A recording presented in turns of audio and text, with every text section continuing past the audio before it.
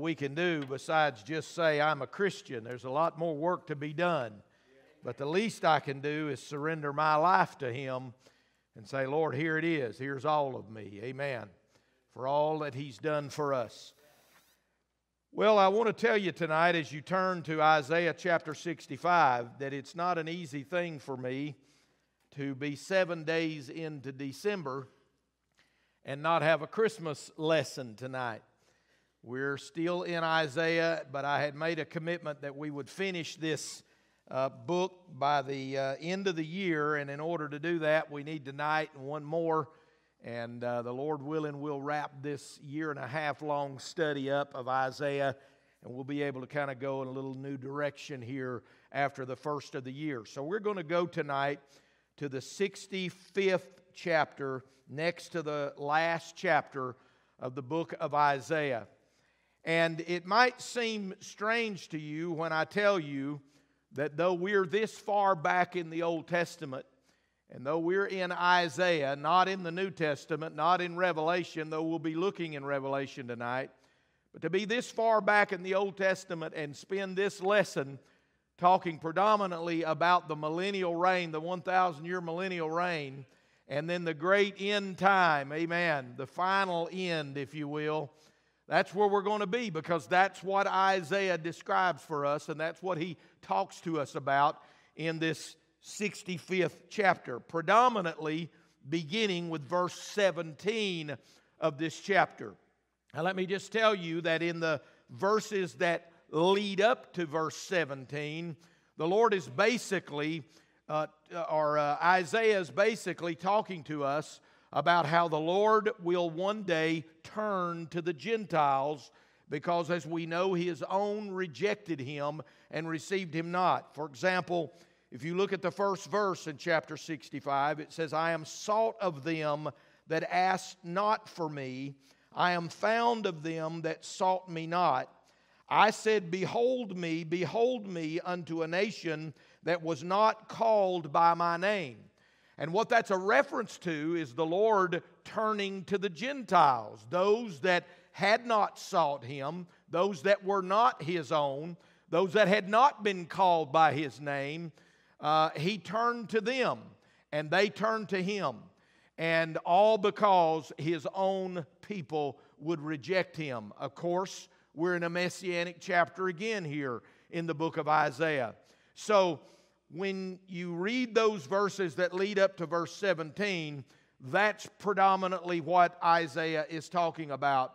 The Lord turning to a people that had not sought Him, and the judgment of those that had turned against Him. But when we come to this 17th verse, and we're going to read together here, verse 17 through 20, you know these words. You've heard these words. They're very familiar words for you, and this is how they read. For behold, I create new heavens and a new earth, and the former shall not be remembered, nor come into mind. But be ye glad and rejoice forever in that which I create. For behold, I create Jerusalem a rejoicing, and her people a joy. And I will rejoice in Jerusalem and joy in my people. And the voice of weeping shall be no more heard in her, nor the voice of crying. There shall be no more thence an infant of days, nor an old man that hath not fulfilled or hath not filled his days. For the child shall die 100 years old, but the sinner being 100 years old shall be accursed. Now you've heard similar words to that already in the book of Isaiah. And we read similar words to that also in other places that we'll look in the Scripture tonight. It's not the first time that Isaiah has prophesied about a future day of great promise and blessing for the people of the Lord. Though he starts off saying what I said a moment ago about the Gentiles turning to Him, His own people rejecting Him, he then moves on to say, but even though His own people have rejected Him, He will have a remnant, and He will restore through a remnant. But then we come to this great promise here predominantly speaking of 1,000-year millennial reign. You have to go all the way back to the 11th chapter of Isaiah to hear some of the description that he gives about this day. When you go back to chapter 11 and you start looking at verse 6, you remember these words: "The wolf also shall dwell with the lamb, and the leopard shall lie down with the kid, and the calf and the young lion and the fatling together, and a little child shall lead them. And the cow and the bear shall feed, their young ones shall lie down together. And the lion shall eat straw like the ox, and the sucking child shall play in the hole of the asp or the poisonous snake. And the weaned child shall put his hand on the cockatrice den. They shall not hurt nor destroy in all my holy mountain. For the earth shall be full of the knowledge of the Lord as the waters cover the sea." Now that's all the way back in the 11th chapter. Now we are in the 65th chapter, and Isaiah is still talking about this great, blessed, glorious day that is to come to those who put their trust and confidence in the Lord. Now let's do something tonight. Let's try to clarify something. Let's try to help understand something here. When you talk about end time events, it can be very difficult to harmonize various passages that talk about end time events. It can be hard to harmonize. In other words, what is the difference in the end times? What is the difference in the 1,000-year millennial reign versus or in comparison to or in contrast to that time when the holy city, New Jerusalem, shall come down out of heaven and sit upon the earth? What is the difference in all of these times? Well, let me try to help us harmonize that by acknowledging the fact that in the Scripture, there are given to us really three worlds or three ages of time. There are really three ages of time that are described for us in the Word of God. The first one is the present time. The first one is, in other words, ordinary human life as we know it, as has been from Adam and Eve all the way to the present time. That is what we're familiar with. This is what we know. And in this present time, we know that it is a time checkered by sin and holiness, by happiness and misery, by sorrow and rejoicing. How many of you know there are ups and there are downs? There are good days and there are bad days. There are days of victories and there are days of failure. The Bible lays that out for us as the time in which we're living. The second time, or age, if you will, that's referred to in the Scripture is the millennial age, or the 1,000-year millennial reign, as you have heard it described. Isaiah describes it here as a time when there shall be no more thence an infant of days. What does that mean? Well, we'll look at that here in a moment. It's a time when the conflict of struggle between man and nature, between man and animal kingdom, between good and evil, will be subdued and suppressed. In that 1,000-year millennial reign, the Bible tells us, and we'll read tonight, that the devil will be locked up for 1,000 years. He will not be able to get out and do any harm during that 1,000-year millennial reign. But life will still go on in the earth. It won't go on with rebellion and rejection and hatred being manifest and persecution of the saints of God as we know it now, but life will go on. For example, there are descriptions in the Bible of these times. There are descriptions that talk about how nations will come in and come out of the holy city. There are times that are described as, and Isaiah refers to it here, as when someone dies at 100 years of age, they will be considered an infant. But notice in that there will still be people dying. And there will still be people being born during the 1,000-year millennial reign. It will be a time of peace without danger. But the seeds of iniquity and the seeds of evil are still here. They're just suppressed. The devil is locked up.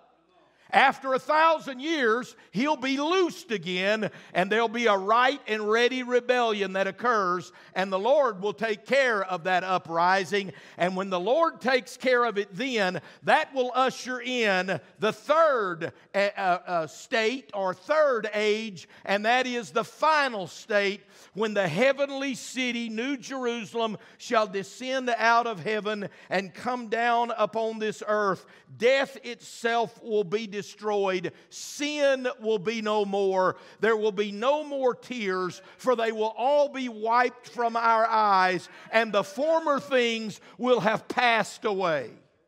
So in the Word of God, you have the present age, you have the age to come known as the millennial reign, and then you have the final age to come, which is the great and glorious time when death shall be swallowed up in victory. Amen. That helps us to get a little bit of a grasp on what Isaiah is talking about and the time frame that he's talking about. The thing about the Old Testament and the Old Testament prophets is that many of them saw this future time, this future day that God would make all things right. But they did not see these times as distinctly marked or separated. So therefore, oftentimes, when you hear an Isaiah or a prophet, Hosea, for example, speak of the future glorious day, oftentimes, there are elements of the 1,000-year millennial reign as well as the final state, because they didn't have them distinctly marked. One man did have them distinctly marked and gave it to us, and he was John the Revelator. And John the Revelator described this time this way in the 20th chapter of Revelation, beginning with verse 1. He says, "And I saw an angel come down from heaven, having the key of the bottomless pit and a great chain in his hand. And he laid hold on the dragon, that old serpent, which is the devil and Satan, and bound him 1,000 years." 1,000 years. "And cast him into the bottomless pit, and shut him up, and set a seal upon him, that he should deceive the nations no more, till the 1,000 years should be fulfilled. After that, he must be loosed for a season." Now, Isaiah saw these great times coming, but he didn't see the distinct period of 1,000 years here and then the final state beyond that. But John did see that. John said there's going to be a 1,000-year reign. At the end of that 1,000 years, he's going to be loosed again, and then comes the final glorious state. When you drop down in that same chapter of Revelation at verse 7, it says this, "And when the 1,000 years are expired, Satan shall be loosed out of his prison, and shall go out to deceive the nations which are in the four quarters of the earth, Gog and Magog, to gather them together to battle, the number of whom is as the sand of the sea. And they went up on the breadth of the earth, and compassed the camp of the saints about, and the beloved city," that would be Jerusalem, "and fire came down from God out of heaven and devoured them. And the devil that deceived them was cast into the..." Now then, we're in the final state. The devil that deceived them, he was locked up 1,000 years. He got out. He caused all this trouble. But now then in verse 10, he that deceived them was cast into the lake of fire and brimstone, where the beast and the false prophet are, and shall be tormented day and night forever and ever. Amen. And that's the final state, when the new Jerusalem shall come down out of heaven, and there'll be no more death, and there'll be no more tears, for the Lord shall wipe away the tears from our eyes. And thank God for the prophecy and the promise of this glorious time. Isn't it amazing that all the way back, hundreds of years back in the Old Testament, Isaiah is talking about this day. It still hasn't happened yet, and Isaiah saw it way back there and prophesied about this time. So, here's kind of the chronology as we understand it in the Word of the Lord. We're living this life as pilgrims down here now.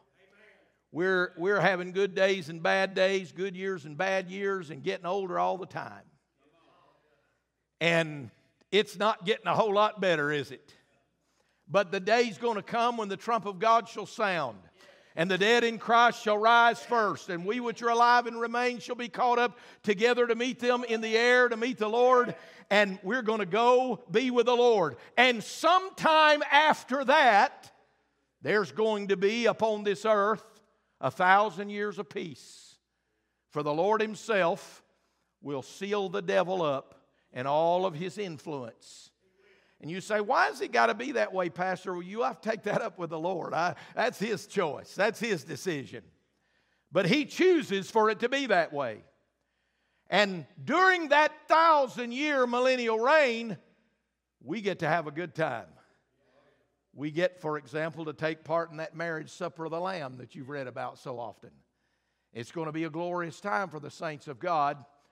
And during that 1,000 years, things will be different upon this earth. People will be born, people will die, but the longevity of life, there'll be a lot of changes. There'll be changes in the animal kingdom, as we see. Even the snake is going to be happy to eat the dust of the field. No more preying on animals. But it's going to be a glorious time. But it won't last forever like that. After the 1,000 years, the devil's let out again. He goes and gathers up all the enemies of God all over the world to try to come and destroy Jerusalem. And God steps in and intervenes and destroys them, and finally, once and for all, takes the devil and his false prophet and He throws them into hell forever and ever. And that is the final state. So you have these 3 periods of time that are referred to in the Scripture. Now, in this 65th chapter of Isaiah, predominantly, mostly, what Isaiah is referring to, I don't think he knew. I don't think he understood all the intricacies and details of it. But mostly what he's referring to is the 1,000-year millennial reign, though there are elements in it of the final state. For example, look at verse 17 again. For behold, I create new heavens and a new earth, and the former shall not be remembered nor come to mind. Now, that happens to be the final state. That happens to be that third and final state. But then Isaiah goes on after that and describes elements of the 1,000-year millennial reign. So the Old Testament prophets, they saw it, but it just kind of all got jumbled up together. John the Revelator comes along and says, let me tell you how this is going to work. 1,000 years loosed, the Lord's going to take over, and the final state's ushered in, and the New Jerusalem comes down out of heaven. Thank God for the revelation of His Word. Amen. Peter saw this day, this final day, in 2 Peter chapter 3. In verse 7 it says, but the heavens and the earth which are now, by the same word are kept in store, reserved unto fire against the day of judgment and perdition of ungodly men. But the day of the Lord will come as a thief in the night, in the which the heavens shall pass away with a great noise, and the elements shall melt with fervent heat, and the earth also and the works that are therein shall be burned up. Seeing then that all these things shall be dissolved, what manner of persons ought ye to be in all holy conversation and godliness, looking for and hasting unto the coming of the day of the Lord, wherein the heavens being on fire shall be dissolved, and the elements shall melt with fervent heat. That is Peter referring to the final state of glory and blessedness. Now, we go back to Revelation chapter 21. Revelation 21 verse 1 says, "And I saw a new heaven and a new earth. For the first heaven and the first earth were passed away, and there was no more sea. And I, John, saw the holy city, New Jerusalem, coming down from God out of heaven, prepared as a bride adorned for her husband. And I heard a great voice out of heaven saying, Behold, the tabernacle of God is with men." Hallelujah. "And he will dwell with them, and they shall be his people, and God himself shall be with them and be their God. And God shall wipe away all tears from their eyes, and there shall be no more death, neither sorrow nor crying, neither shall there be any more pain, for the former things are passed away. And he that sat upon the throne said, Behold, I make all things new." Amen. Now that's John the Revelator referring to the final state. The final state. And Isaiah starts off here referring to the final state. "Behold, I create new heavens and a new earth." Praise the Lord.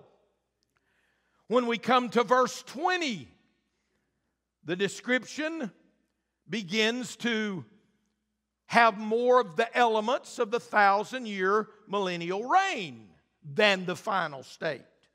For example, look at verse 20. "There shall be no more thence an infant of days, nor an old man that hath not filled his days.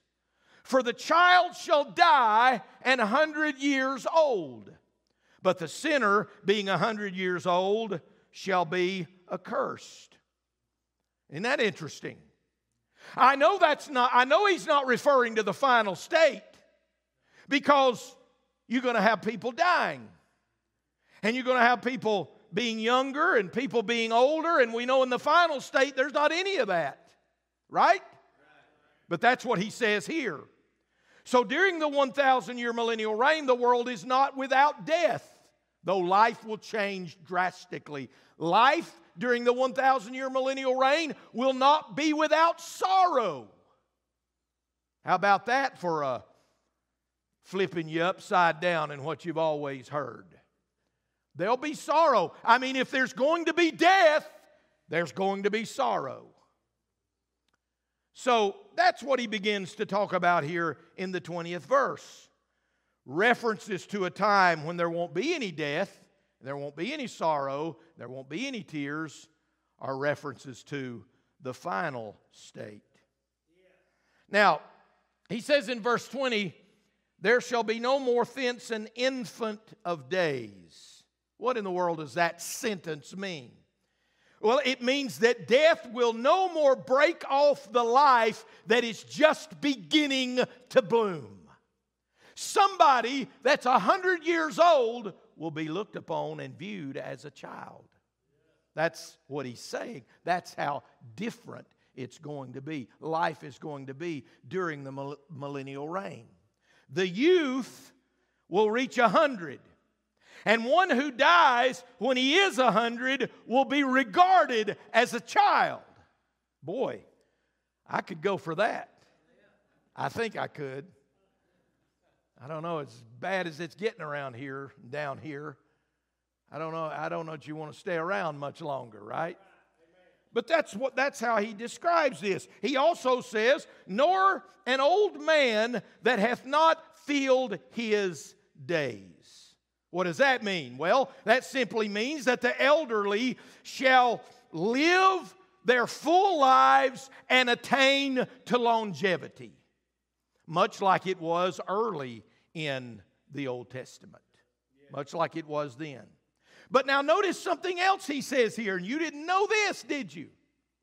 You didn't know there would be any sinners in the 1,000-year millennial reign, but there will be. He says right here in this verse, the sinner being 100 years old shall be accursed.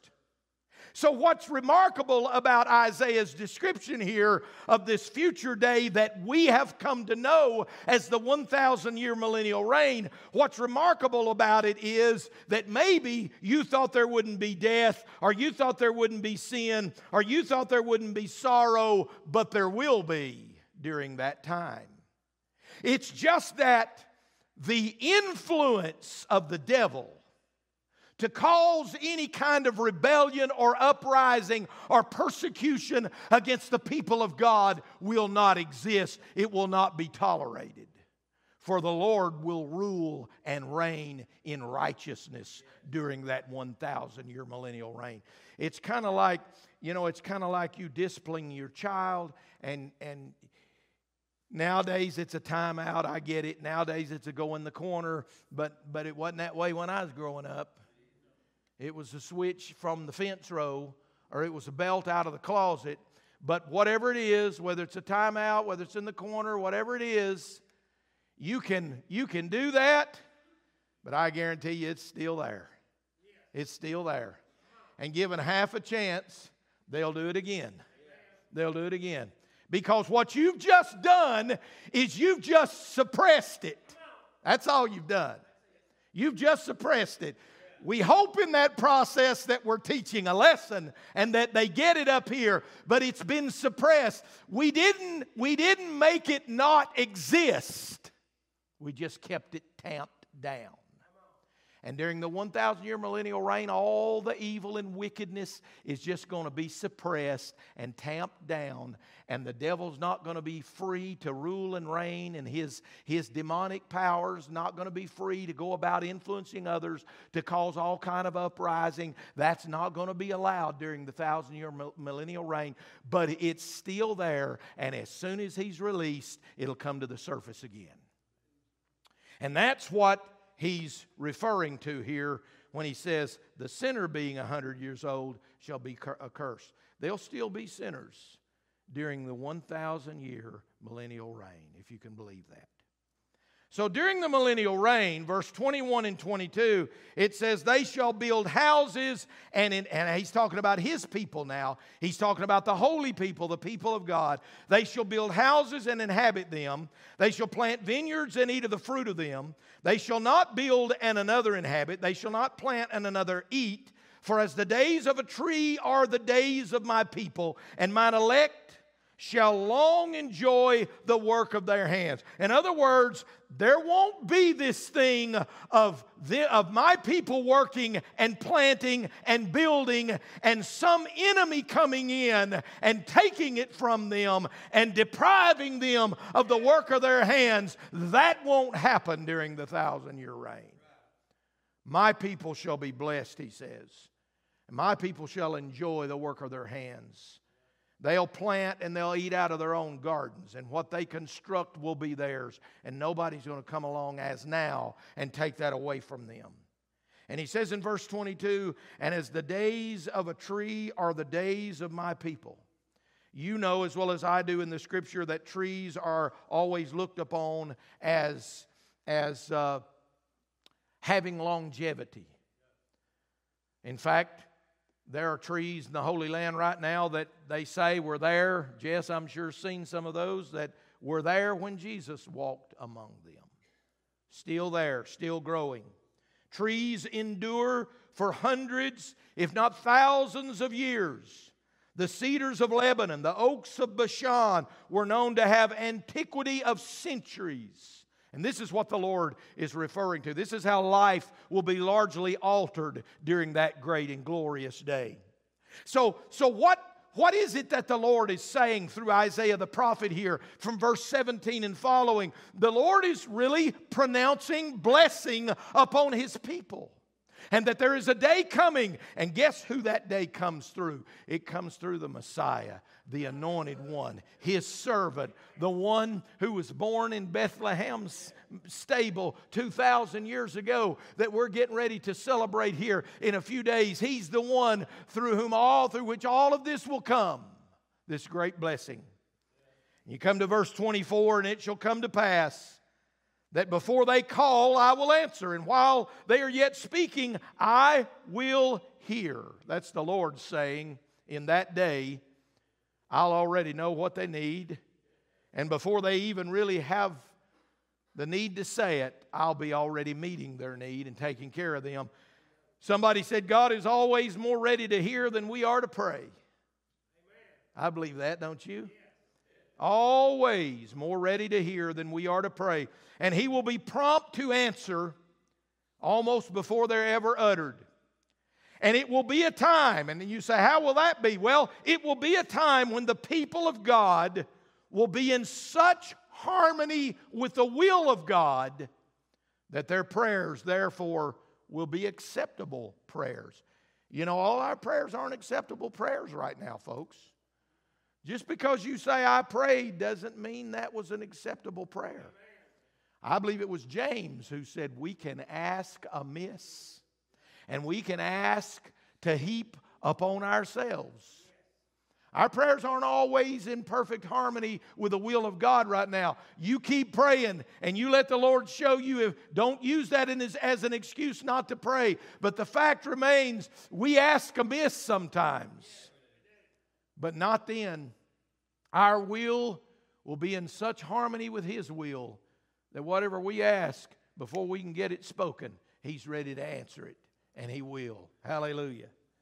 In verse 25, we'll wrap it up right here. The wolf and the lamb shall feed together, and the lion shall eat straw like the bullock, and the dust shall be the serpent's meat. They shall not hurt nor destroy in all my holy mountain, saith the Lord. In other words, when He says that dust will be the serpent's meat, what He's saying is the serpent will be no more harmful. But the serpent will be harmless in that he will not prey upon beasts and birds and reptiles, but will be content with the food assigned to him. Won't that be great? And they shall not hurt nor destroy. And we don't regard, by the way, that phrase, that statement to only refer to the animal kingdom, but it means there'll be no violence of any kind done by man or beast in this period, this happy millennial reign period that Isaiah mostly refers to here in the 65th chapter. Though again, there are a couple of little elements of the final kingdom there, the new heaven and the new earth. I get real excited about it all, church, because I'm going to get to be in both of those times. I'm going to get to be in the 1,000 year with the Lord during the 1,000 year millennial reign, and then I know I'm going to be in that final state. Amen. And they haven't happened yet, but they're coming. They're coming. Right now, we're still in that first phase, that first age of life as we know it now. But oh, it's coming soon. I believe it's coming soon. And I hope tonight has been, it's obviously a different kind of study when you're talking about such a future day and time, yet we're looking at it way back in the Old Testament under the prophet Isaiah. But it was Isaiah who spoke of it and who prophesied it under the anointing and inspiration of the Lord. And I am thankful, aren't you? I'm thankful. Amen. Stand with me if you will. Forgot my watch, so I had to bring the phone tonight and keep up with the time. Diefendorfer back there took the time off the TV. I didn't know what time it was. Have I gone 30 minutes? Have I gone 45 minutes? Can I go longer? No, we're going to let you go tonight. Please remember all of our sick people, folks. We really do have a lot of folks that are sick. Sister Lowry's another that we want to remember in our prayers. Yes. Jimmy's funeral is tomorrow at 2 o'clock in the Okay. All right. Remember that. Remember that if you will. And be in prayer for Brother Boot Hickman. And the Lord will help us. I believe that, don't you? Yes. Yes. Yes. Yes. Yes. Norma Emery fell and messed her shoulder up, right? Her wrist. Okay. Broken wrist. I thought it was shoulder Sunday night. Yes. Donna's had surgery.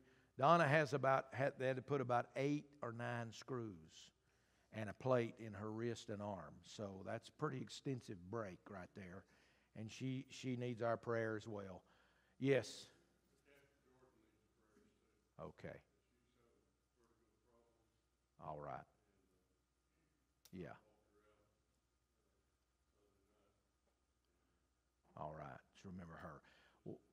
We'll pray for these people as we pray this final prayer here and thank the Lord also for this service tonight. Can we do that? Dear Heavenly Father, in Jesus' name, we do thank you, Lord, tonight for the opportunity to have spent time in your word and learning and growing and developing in faith. And Lord, we thank you for what you've promised to us and given to us through your holy word. And as we close this service tonight, Lord, we do so in thanksgiving. But we do also, Lord, being mindful of those who need our prayers.